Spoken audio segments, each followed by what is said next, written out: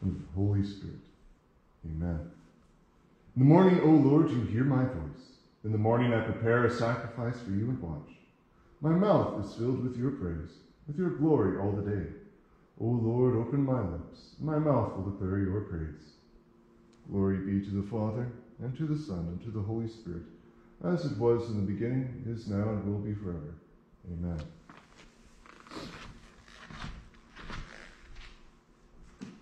Our psalm for meditation is Psalm 72.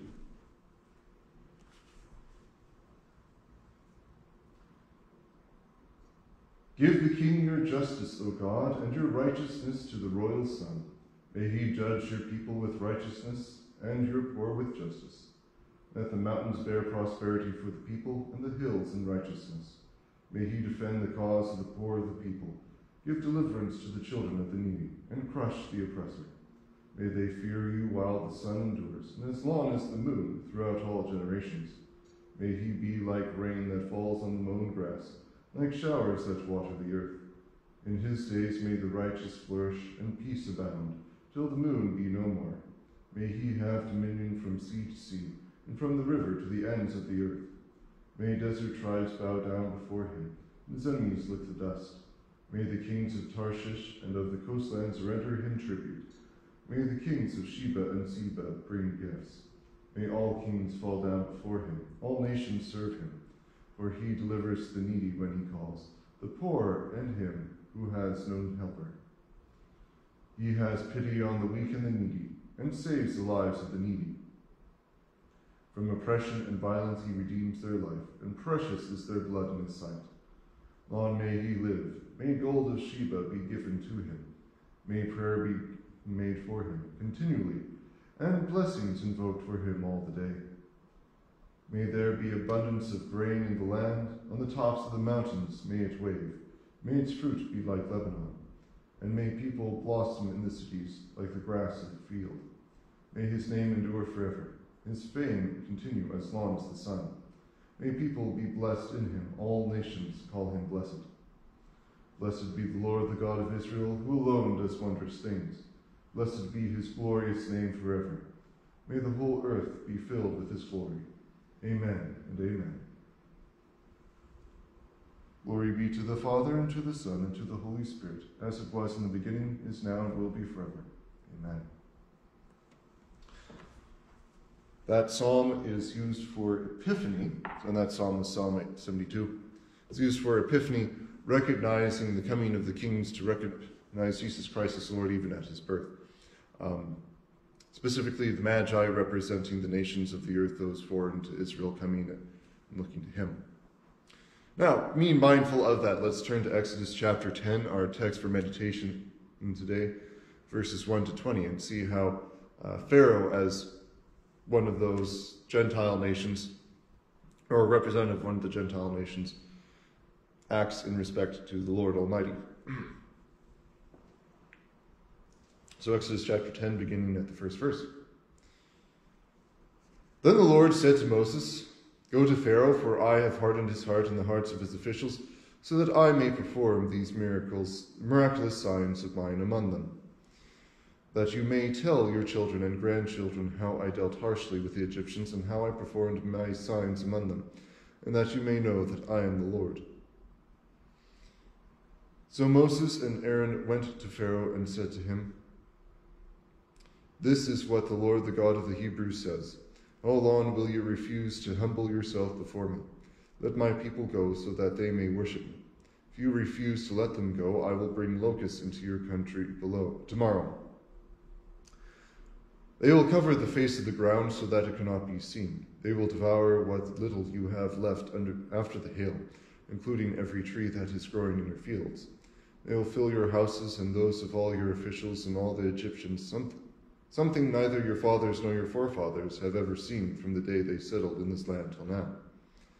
Then Moses turned and left Pharaoh.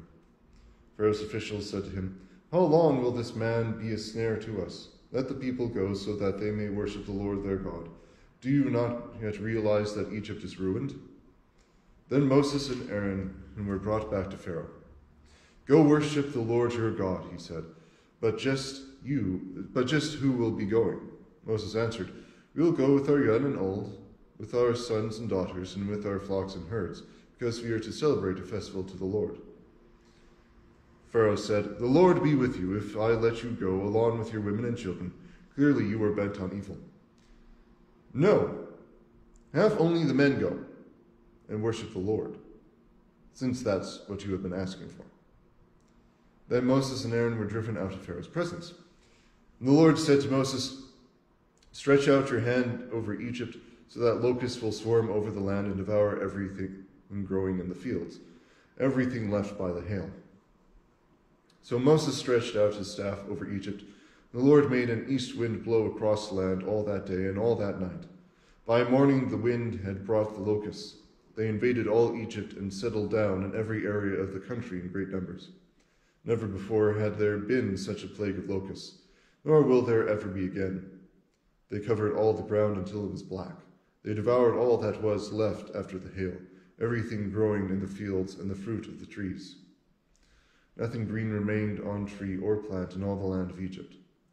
Pharaoh quickly summoned Moses and Aaron and said, "I have sinned against the Lord your God and against you.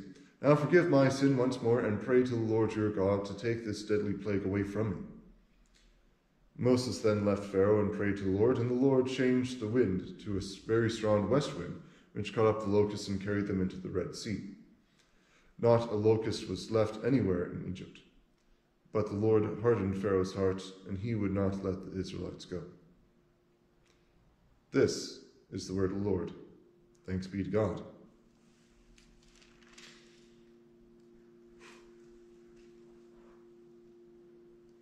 So, I'll give a brief address to the locusts and what this is before I get into some of the more spiritual matters, especially Pharaoh representing his Gentile nation and what his disposition is towards the Lord. So, locusts are insects that just basically consume, and they are also in massive groups. Typically, they travel in massive groups, and because they just consume, they leave nothing left in the land that they came from. So this is why they're traveling in large groups, because nothing is left on there for their population to feed on. So they had to keep traveling to new areas. So this is very much a plague, and it is something that still kind of returns every once in a while in in Africa, where you have this plague of bugs going around consuming all these things, and you have to try and basically save your crops. However, with these things, how can you try and stop a whole swarm of insects? That's nearly impossible. Well, you can try and destroy some of them, but there will always remain part of the population. Not that this really matters in regards to this particular plague, because they were so numerous to begin with that there is no hope of ever actually trying to stave them off in any sort of way, even if you started going out and attacking these things. I'm sure on the internet you can also find videos of certain insects that just swarm in massive numbers, and that would be somewhat representative of this plague, although this plague would be over the entire land of Egypt, so kind of giving you an idea of not just a localized area as in some of the videos online, but everywhere. But some of these videos online with swarms of various insects, you can see that they're swarming on top of the ground, and they are like a foot thick of insects in this area. And while that has a definite creep factor, and you might want to just shiver at the thought, you can also expand that to the entire land of Egypt and see just how big of a problem this was. So basically, God was going to remove whatever was left after the plague of hail, because if the people had thought, oh, well, the Lord did not destroy quite everything with the hail because we still had a few plants left, we still had fruits on some trees, it was only some of the crops, a fair bit of our crops in the field, so we only have to ration our food for a few months. Well, then the Lord goes, nope, and he sends the locusts in upon the land so that they consume everything else.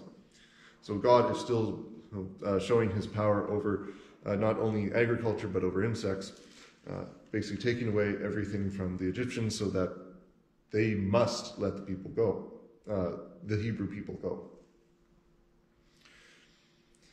And this was basically the message that Moses and Aaron conveyed from the Lord to Pharaoh.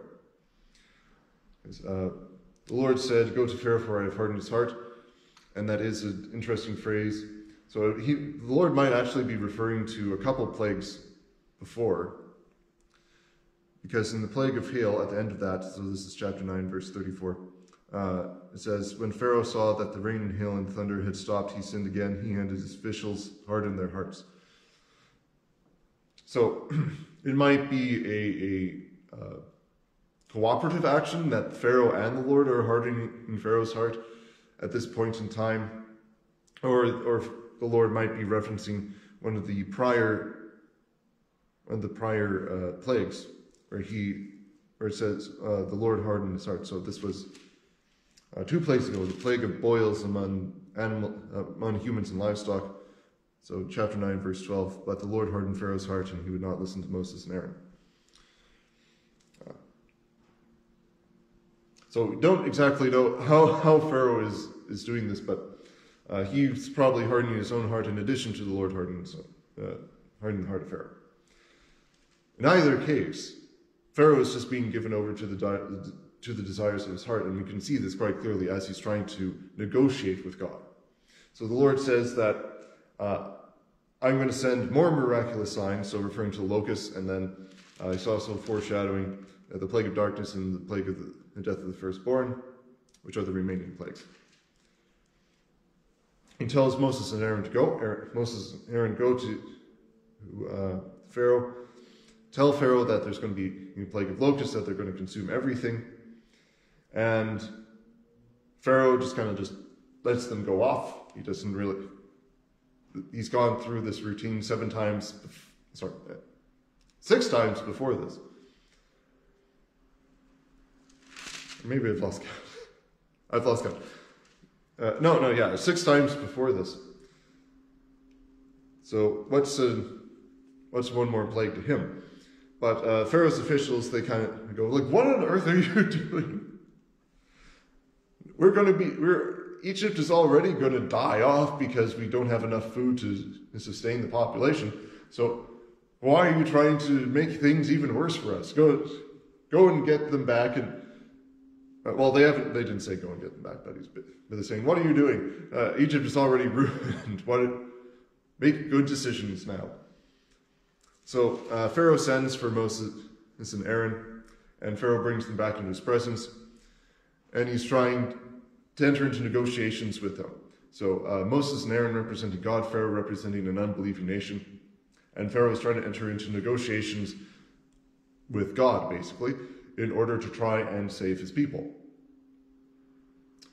Well, save his people, save himself. Don't quite know his exact motivations, but Pharaoh's basically just trying to enter into negotiations with God. So he asks, well, basically, what are the Lord's demands? Because he says, well, go worship the Lord. He knows that part. But then he's asking just who will be going. So he's kind of asking, what are your demands for trying and enact this worship of the Lord? So Moses tells him, basically, everybody, all of us, all the nation of Israel will go out into the desert to sacrifice to our Lord, bringing all our flocks with us, for this will be a festival. They need to have many, many animals there, not only for sacrifices, but also for their own sustenance, because if they're there for days, they're going to need to cook their own food and make sure that they don't die off in the desert. So Moses says everybody has to go. Those are the terms of the Lord. All the nation of Israel has to go out in the desert and sacrifice to the Lord. So Pharaoh says, the Lord be with you if I let you go along with your women and children. Clearly you are bent on evil.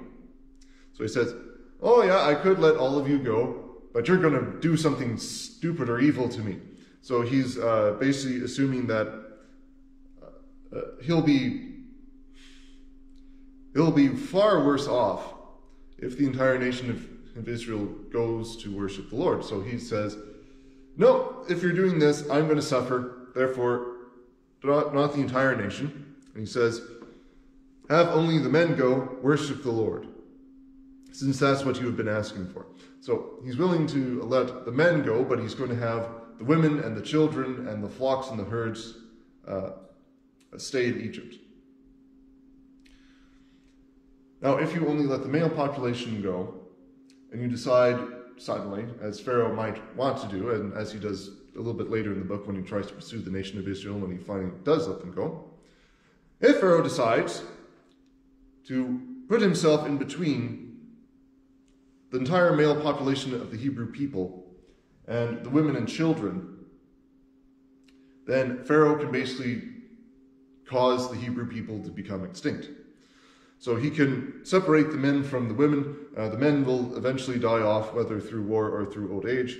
And then Pharaoh can just swoop in, take all the women for his own people, possibly kill or raise the children, we don't know. And then the Hebrew people will be completely wiped out because they have no heads of household left to continue all the traditions, continue all the promises of the Lord basically coming through the male line. So that might be what Pharaoh would possibly want to do. We don't quite know this, but that is a way that it would happen. But just giving the sheer suggestion that only the men go and keep the rest of the nation here in Egypt as hostage, Pharaoh is trying to, again, negotiate with God and try to make sure that he's coming out on top, keeping hostages, so that the Lord still must be subject to him. So Pharaoh wants God Almighty to compromise on his promises. Some of this is the Pharaoh is trying to cause God to compromise on his law, not doing as he says, or allowing certain exceptions to the divine commands. But really at the heart of it, Pharaoh is really trying to get God to compromise on his promises. So Pharaoh wants God subservient to the world, wants God subservient to his own creation rather than God being God and having authority over all things, being the creator over the creation. This does not happen. God won't allow this. So God calls to Moses, says, stretch out your hands over Egypt and bring the locusts. So God does not compromise on these things, nor would we actually want him to. If God allowed his law to be compromised, then we would be living in a world of lawlessness where everything would go unpunished. One of the worst examples I can think of kind of how the world fails in its justice is with the dictator Pol Pot. He was dictator of Cambodia for he had full executive power for only a few years, but he exercised control in the government for a couple decades after that. So Pol Pot organized, or at least directed, the Cambodian genocide. So Pol Pot is responsible for the death of millions upon millions of people. Millions upon millions of people who had committed no crime whatsoever, and he slaughtered all these innocent people. Not just the adults, but also the babies as well. Pol Pot was evil. He did many, many evil things. And I do hope that he realized his evil before he perished.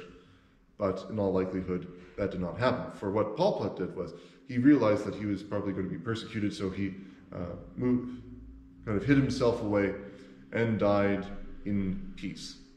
When you hear that this person who's responsible for the death of millions of people got away without being punished whatsoever in this world, then we would say that justice has been compromised.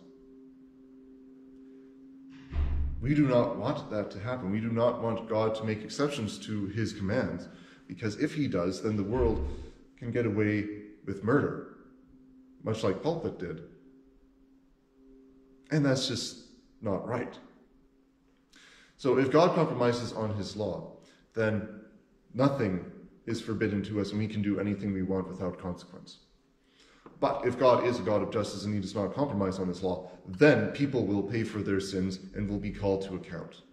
So pulpit, even though he died peacefully in this world, in the next, as we enter into the last day and the final judgment, he will not escape.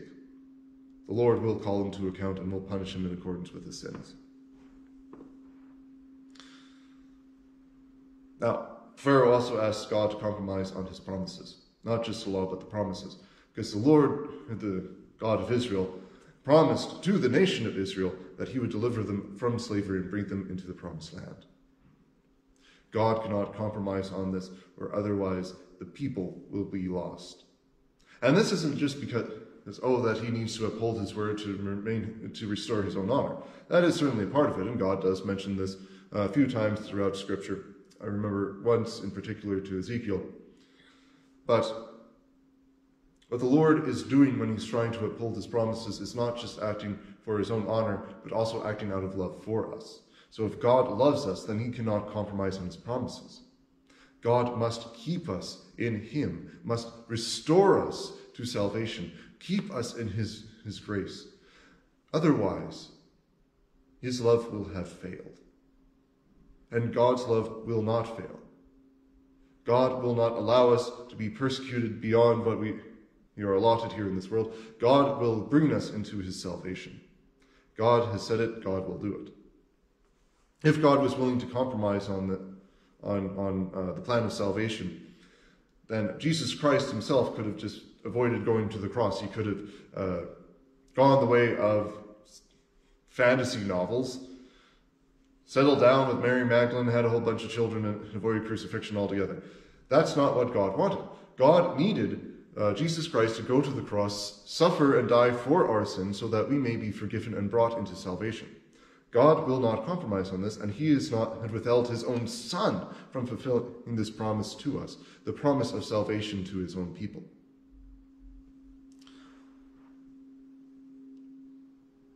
Us trying to negotiate with God, trying to hold things back from him, does not work because God will fulfill his promises.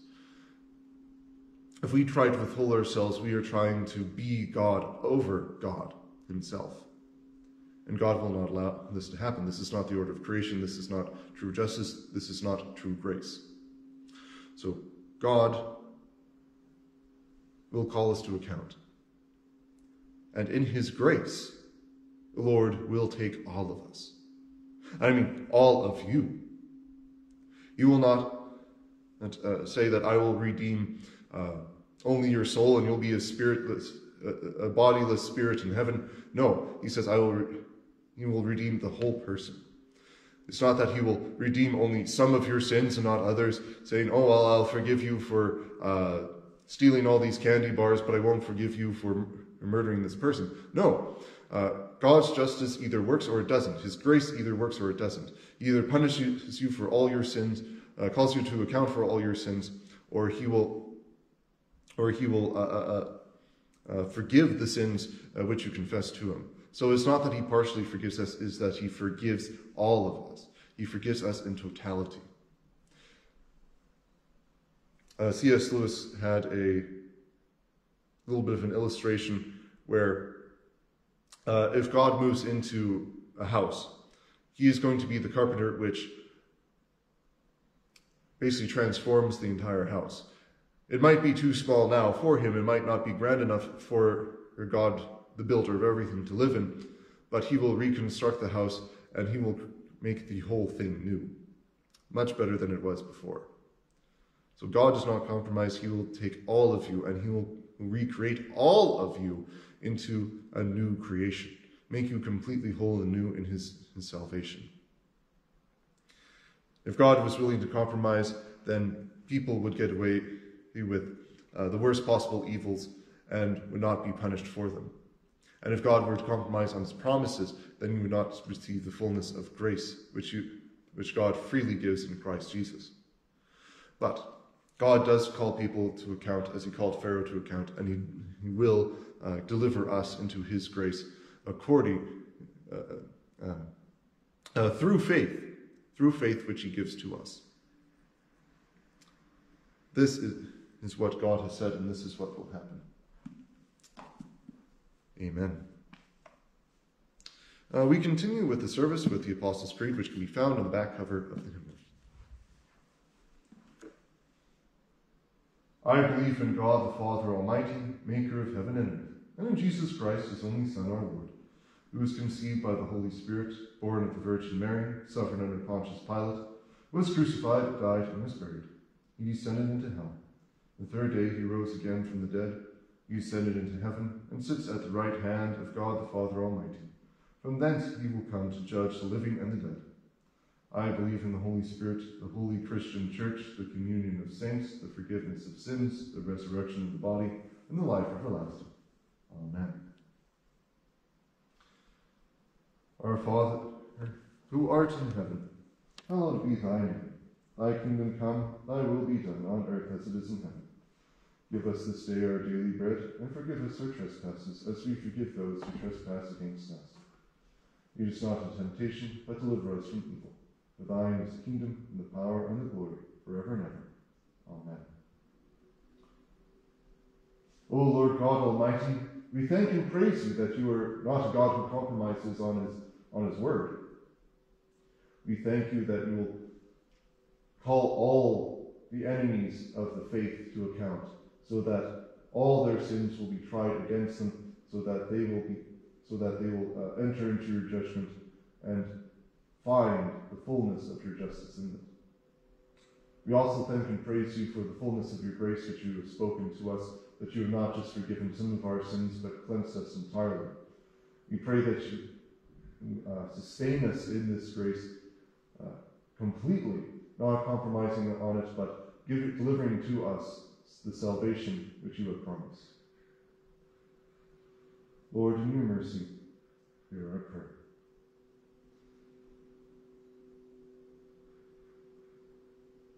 O Lord, Heavenly Father, we pray that all people everywhere hear the word of the Lord. All people are confronted with their sins so that they may be called to account for them by your word, and that according to your grace they may repent and be saved from all the evil that they have committed. We pray, O Lord, that all people turn into life-saving faith, that none remain in their sins, much as Pharaoh hardened his heart, but that all would turn to you and live, so that although you are a God of justice and call all to account for their sins, that you are also a God of love and peace, and that by your grace, delivered through faith, that all people in faith would receive forgiveness from sin. Please, Lord, allow your word to go out throughout the world, so that all people may hear your word and come to faith. Lord, in your mercy, hear our prayer. Almighty God, merciful Father, who created and completed all things, on this day when the work of our calling begins anew, we implore you to grant its beginning, direct its continuance, and bless its end, that all our doings may be preserved from sin, our lives sanctified, and our work this day be well-pleasing to you. Through Jesus Christ our Lord. Amen.